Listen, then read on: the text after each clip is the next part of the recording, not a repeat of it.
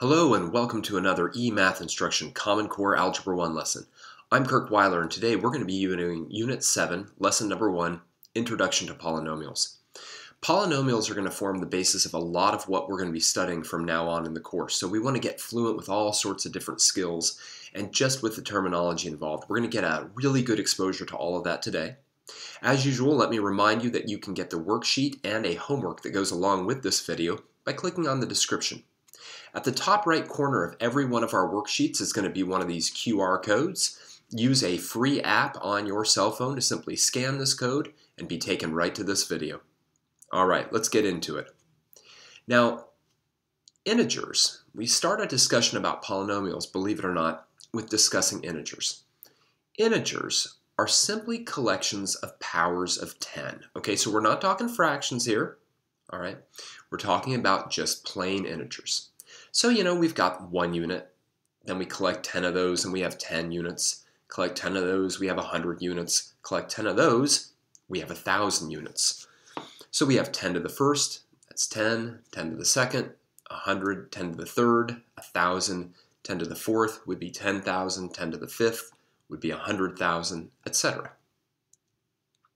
All right, so when we're thinking about an integer, we can take a number like 563 in our first exercise, and we can really think of that as 5 100s plus 6 10s plus 3 1s, right? Now, I know this is very elementary work. I get that. But what we're building up to is we're building up to the notion of a polynomial, right? 5 100s, 6 10s, 3 1s. So we can construct the number 563 by taking each one of these powers of 10, if you will, and combining them. Now, we can write them in a little bit more efficient form by saying that 100 is 10 squared, and of course 10 is 10 to the first. But then we can write this as 5 times 10 to the second, plus 6 times 10 to the first, plus 3.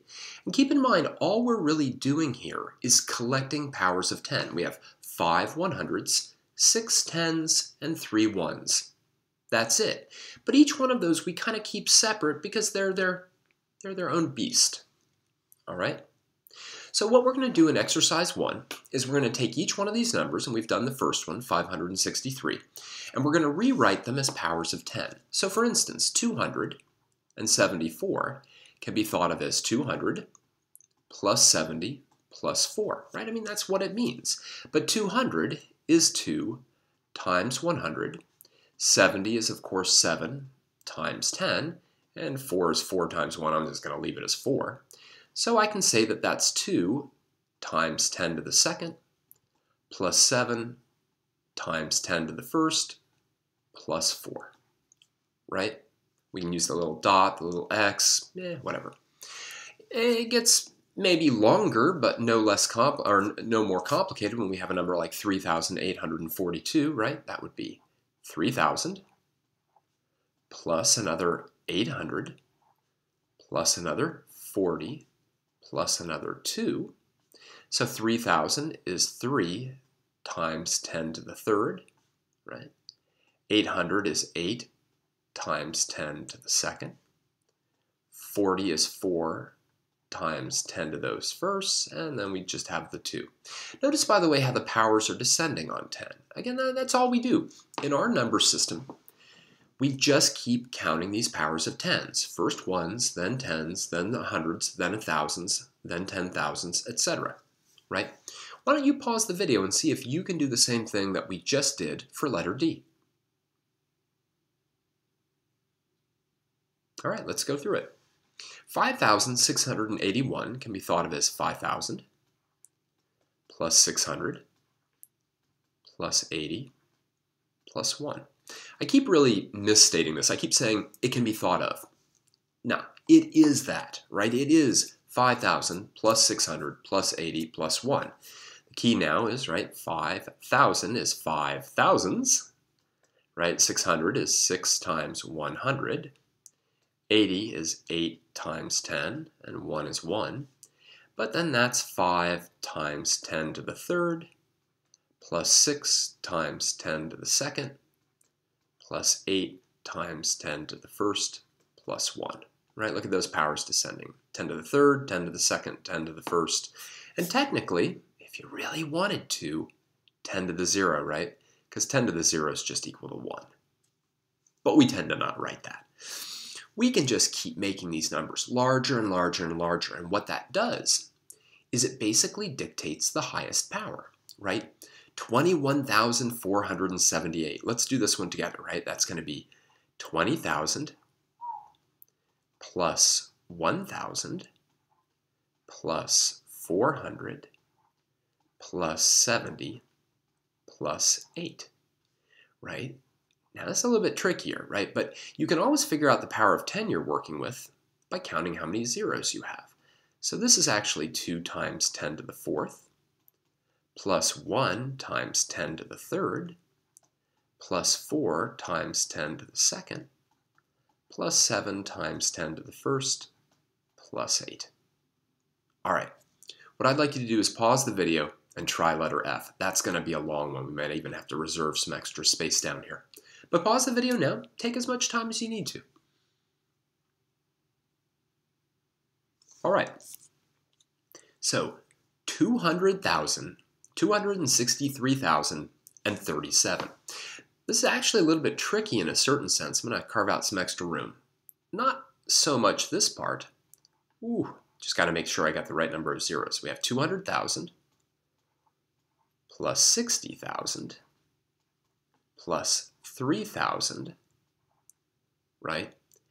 Then we don't have any hundreds, which is a bit weird, and we'll see how that shows up, plus 30 plus 7. 20,000 would be 2 times 10 to the 1, 2, 3, 4, 5, 10 to the 5th, right?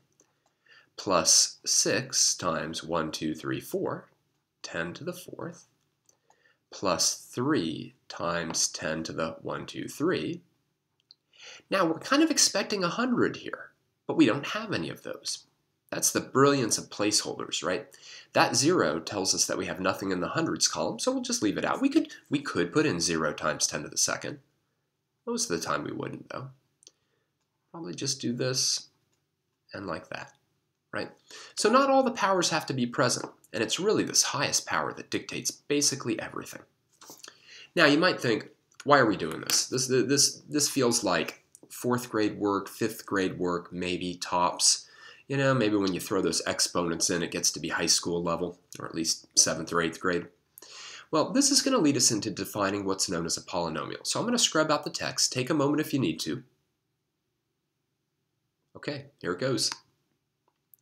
Let's figure out what a polynomial is. Now, we're going to do one of these exercises one more time. Take a look at letter A. What I'd like you to do is do this on your own. It says, just letter A. As in problem number 1, write the number 63,735 as the sum of multiples of powers of 10. So please do that. All right, let's go through it really quick. All right, I have 60,000, another 3,000, another 700, a 30, and a 5. So that's going to be 6 times 10 to the 4th, plus 3 times 10 to the 3rd, plus 7 times 10 squared, plus 3 times 10 to the 1st, plus 5. Now, here comes the connection. Here we go to polynomials. In our number system, the base is 10. But we could kind of generalize and say, well, we don't need to have a 10 there. We could have any number. Maybe we have x there. So in fact, let's just say that x and 10 are the same thing. If x is 10, write this number, this thing, in terms of an equivalent expression involving x. Well, one of the beautiful things about equality is if I tell you that two things are equal, you can just replace one with the other. So I'm going to just switch over real quick to red. Let's just take this term, 6 times 10 to the 4th.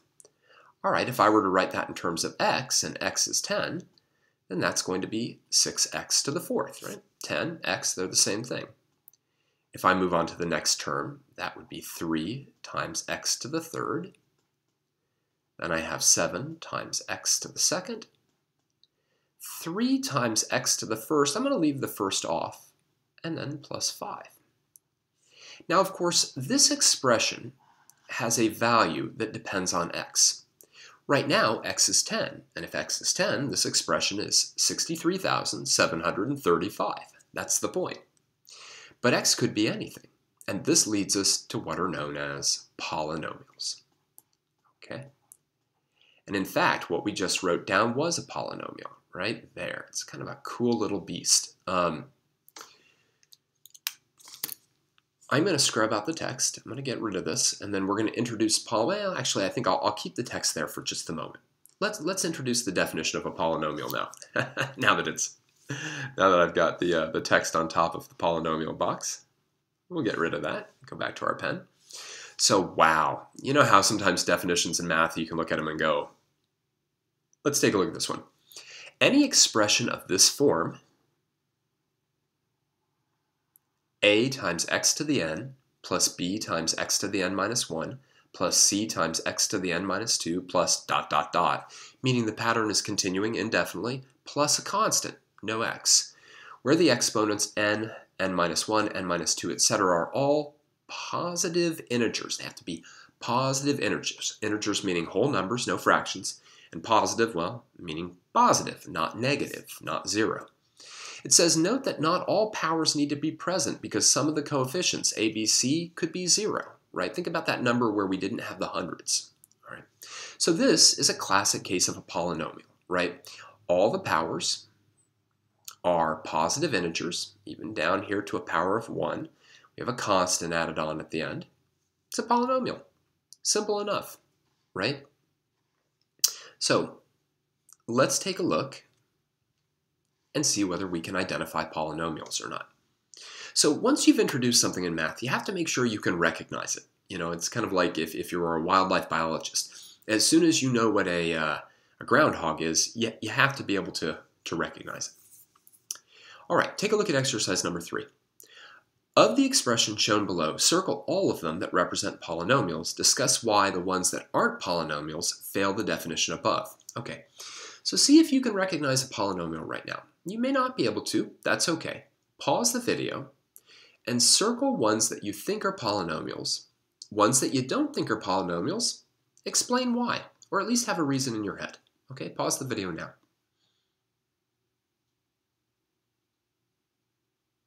All right. Let's go through it. I'm going to just start by circling the polynomials. Whoops, or making a random blue mark.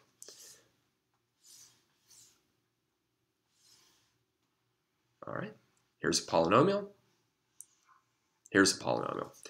Textbook example. We've got coefficients, right? Those are the numbers multiplying the variables, 4, 8, 1.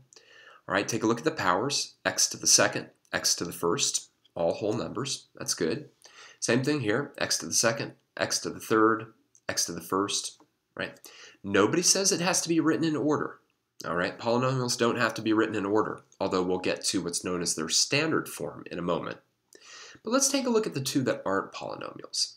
For instance, this is definitely not a polynomial. Now, probably most people, if they said it wasn't a polynomial, it's because of this term. Let's understand why. That is technically x to the minus 1. That's what that is. 1 over x, remember negative exponents. 1 over x and x to the minus 1 are the same. So technically speaking, right, this is a negative exponent, which does not fit into the definition of a polynomial. This is also not a polynomial, because with polynomials, the bases, remember, these are the bases have to be variable. Bases must be variable. And the powers must be constants. And here our powers are variable. Right? So in fact what this is it's just the sum of a bunch of exponential functions, which we saw back in unit number 6. Okay? So let's keep going. I'm going to scrub out the text, and then we'll do a little polynomial manipulation. Got it? All right, let's move on. The next thing that we're going to do is talk about the standard form of a polynomial. You see, it's important for us to be able to look at polynomials and identify the coefficients on the highest term. That's called the leading coefficient, and be able to identify coefficients as those terms decrease in power from, let's say x to the fifth, x to the fourth, x to the third, etc. All right? So standard form of a polynomial is rearranging it so the highest power comes first along with its coefficient, then the next highest power along with its coefficient, etc. Some powers could be missing, quote unquote, that's okay, that's no problem. But they have to be rearranged so that the powers decrease. That's standard form. Powers decrease. Right. That's a very important piece of terminology, standard form. Make sure you understand that. Rearranging the terms of a polynomial so they decrease. Make sure you even understand what I mean by a term, right? A term is something separated by addition or subtraction. So these are all polynomial terms, okay? So let's do it. Let's take a look at exercise number 4. Write each one of the polynomials in standard form. Let's take a look at the first one and see what's good about it and what's not good. All right, we've got 3x squared plus 5x cubed plus 7 minus 8x. All right, we have to write it in terms of decreasing terms. Now, you know that you can rearrange addition all over the place because it's what's known as associative and commutative. When you have some subtraction involved, like we do on the negative 8x, or on the subtraction of the 8x, sorry, getting ahead of myself, it might start to get a little confusing. What I always tell my students is if you're confused at all about subtraction, and this is a really good idea, rewrite it as adding an opposite. So in other words, 3x squared plus 5x cubed plus 7 plus negative 8x now is pretty easy. Here's my highest powered term, right? I'm going to write that down first, 5x cubed. This is my next highest powered term, 3x squared. This is my next highest powered term. And here's my last one.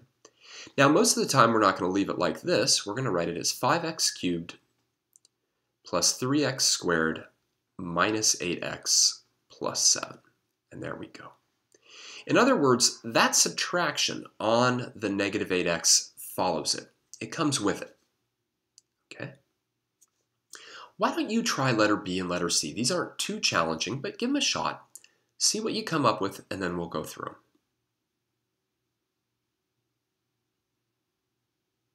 All right, let's do it. 9x to the fourth, 2x to the first, negative x squared, positive 1. All right, highest power, 9x to the fourth. Leading coefficient, 9. All right, negative x squared. That thing is coming with it, right? Positive 2x. That positive's coming with it, plus 1. Okay, let's take a look at the last one. Highest powered term right here. Bring that negative with it. Negative 5x squared. Next highest, minus 2x. Last, plus 3. Polynomials in their standard form. Again, notice, you don't always have to have all powers present. In this particular polynomial, letter B, we were missing an x cubed. If you want to, you could think about it as having 0x cubed, right? That would sort of be the equivalent of having a number like, let's say, 90,000. Well, the negative in there throws me off a bit. Let's say that was a positive, 121. So let's say that was a positive here. That would be the equivalent of this, and we would just be missing the thousands term. Okay? I am going to clear out this text, so pause the video now. Okay, here we go. Moving on. The next thing we want to make sure that we can do in this lesson, and it'll be the last thing that we practice, is making sure we can add polynomials together. Polynomials add just like integers do. So we're going to start by doing what we did before. It says, consider 523 and 271. Write each as the sum of multiples of powers of 10 as done previously before. So I'm going to do it for 523, then I'm going to ask that you do it for 271. So 523, right, is 500 plus 20 plus 3. So that's 5 times 10 squared plus 2 times 10 to the first plus 3. You do it for 271. Okay? All right, let's go through it. 200 plus 70 plus 1 gives me 2 times 10 to the second plus 7 times 10 to the first plus 1. Now, letter B says add these numbers by adding each individual power of 10. Now, just for a minute, I know many of you are probably saying, look, man, I don't need anything special to add these. I just add these by going 3 plus 1 is 4, 2 plus 7 is 9, 5 plus 2 is 7, and I'd get 794. But look, what you're really doing when you do that is you're saying, all right, I've got 3, I've got 1, I've got 4. Right, you're adding your 1s. Then you're having 2 10s and 7 10s, and what are you getting? You're getting 9 10s. Right? Then you have 5 hundreds and 2 hundreds, so you're getting 7 hundreds. So you're literally adding how many hundreds you have.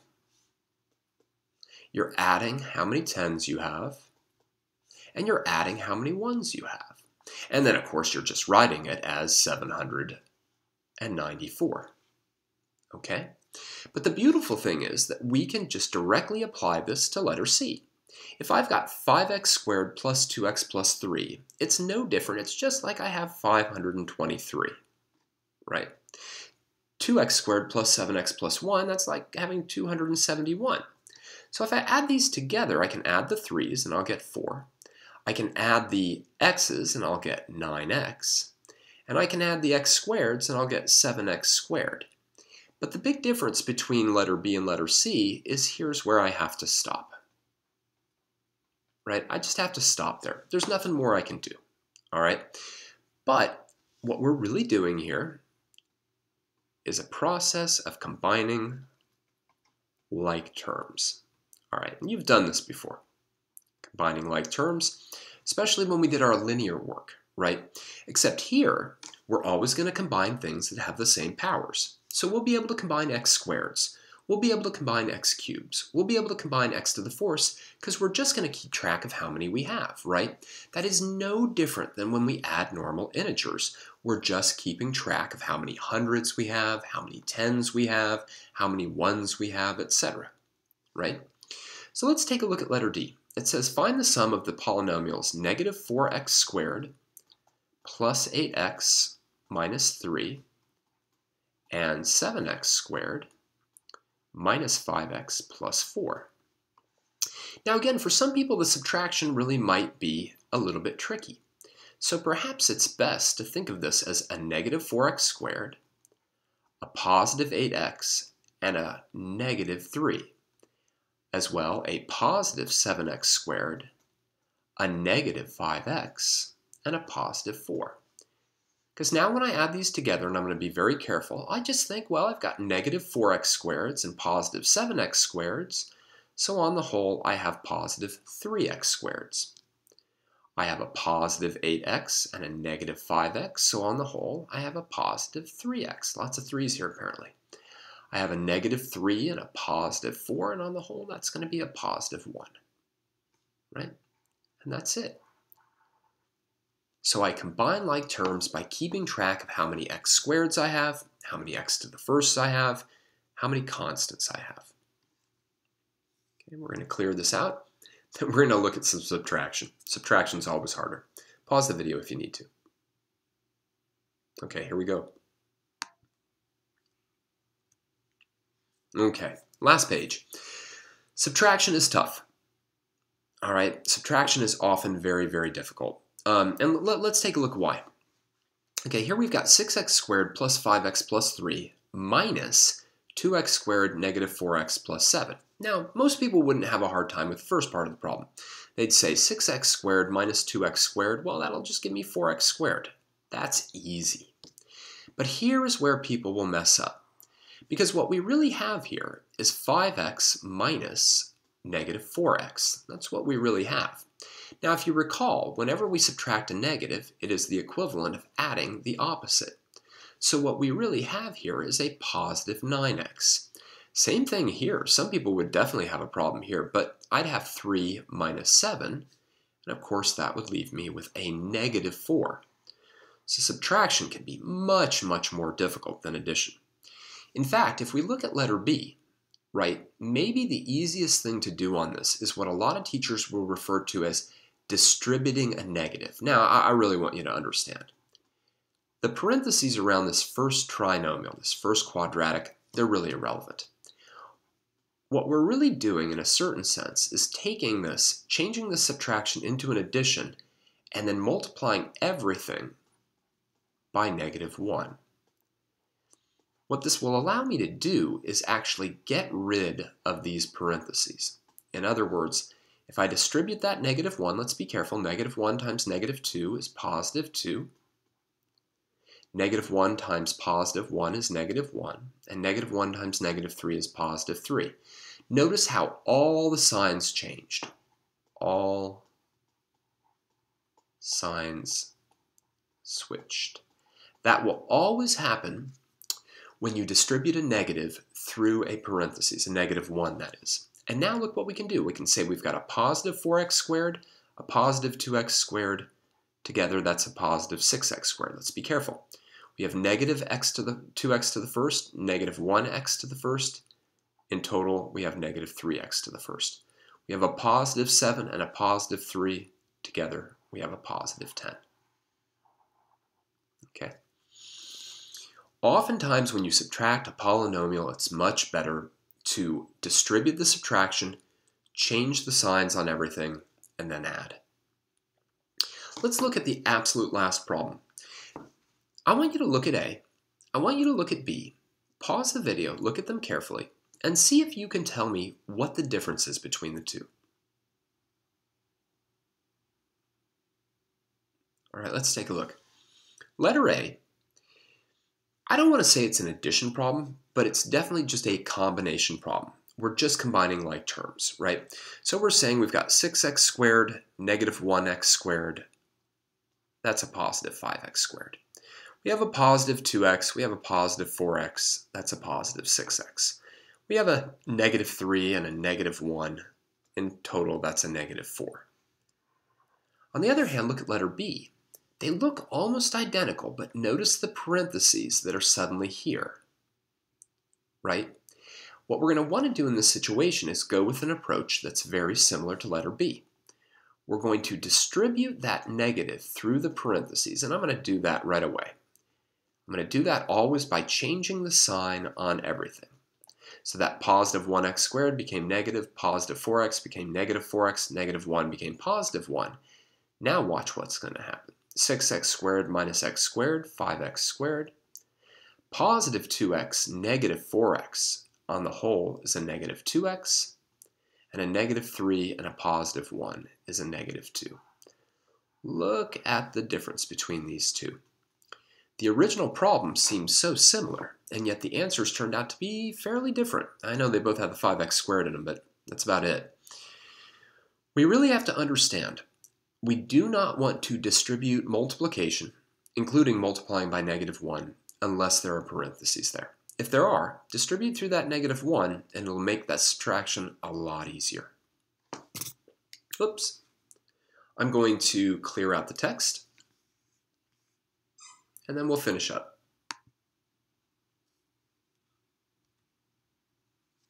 All right. Well, that was our first lesson on polynomials. And what have we seen? We've seen that polynomials act a lot like integers, right? They have these decreasing powers on x. They have coefficients. They add like integers do. When I add a polynomial to a polynomial, I get another polynomial. In future lessons, we're going to find out how to multiply polynomials. We'll leave division to Algebra 2, though. All right, we'll even learn how to unmultiply polynomials, what's known as factoring. Okay, but for now, that's been Unit 6, Lesson Number 1 from eMathInstruction. I'm Kirk Weiler, and until next time, keep thinking and keep solving problems.